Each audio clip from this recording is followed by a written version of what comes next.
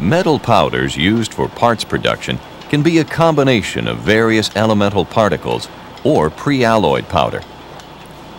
If elemental powder is used, each of the ingredients that will comprise the desired part are mixed in proper proportion into a uniform blend. With pre-alloyed powder, the proper proportion of ingredients is already present in each particle. In either case, additives such as binders and lubricants are usually added. The powder is then consolidated in molds or dies, shaping and densifying it into a compact of the desired part. At this point, the part, or compact, is in a green state, where the powder particles are just lightly joined together. In this state, the parts have a so-called green strength, which is usually only sufficient for handling purposes. The parts are then transferred to a sintering furnace. During sintering, parts are heated at a temperature below the melting point or range of the base metal, but high enough to metallurgically bond the individual particles. Sintering further densifies the parts, increasing strength. Final part density is extremely important. Although controlled porosity is required and achievable for certain parts, the performance of structural parts increases directly with increasing density. The common methods of consolidating and shaping metal powder for parts production include mechanical pressing, injection molding, and isostatic pressing. Most parts are made by mechanical pressing and sintering. Parts are usually small to moderate in size and can be simple or complex in shape. They can be very thin or thick and can also have one or more levels, shallow or deep holes, and various other details. Parts produced by mechanical pressing can be net or near net in shape and have very close tolerances. Part production rates are high, from several hundred to thousands of parts per hour. In mechanical pressing, the powder is automatically gravity-fed into the die of a mechanical or hydraulic press and consolidated to a specific density. Pressures of 10 to 60 tons per square inch are created by the vertical action of an upper punch or by the double action of an upper and lower punch. Pressing is typically at room temperature, although elevated temperatures can also be used. Core rods are used inside the die to control formation of holes parallel to the direction of pressing. If the part being made is thin and uniform in height, the powder can be pressed from one side by the upper punch. When that punch withdraws, a lower punch raises the part out of the die. The part is then ejected by the wiping action of the powder feed chute, which also wipes powder for the next piece into the die. Ejection from the press can also be accomplished using automated handling equipment. The density of pressed powder tends to decrease along part height as the distance between the compacting punch and die increases.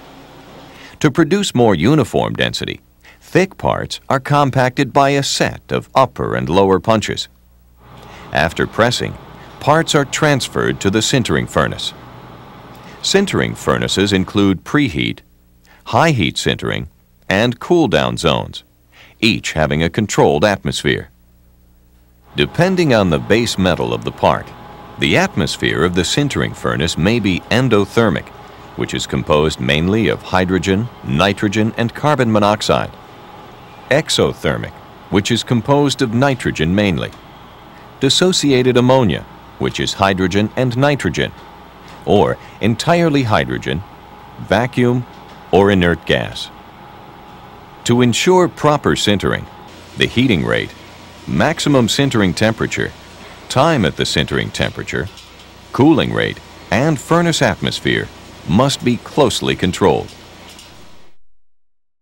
Powder metallurgy is a metalworking technology used primarily for producing parts from metal powder.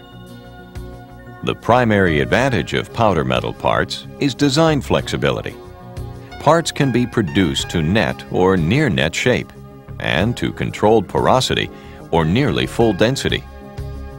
Most metal powder is produced by physical or mechanical methods. Atomization by high-pressure water or inert gas is the most common physical method. Mechanical methods include milling in hammer, rod, ball, grinding, or attrition mills. Metal powder used for parts production can be a combination of various elemental particles or pre-alloyed powder.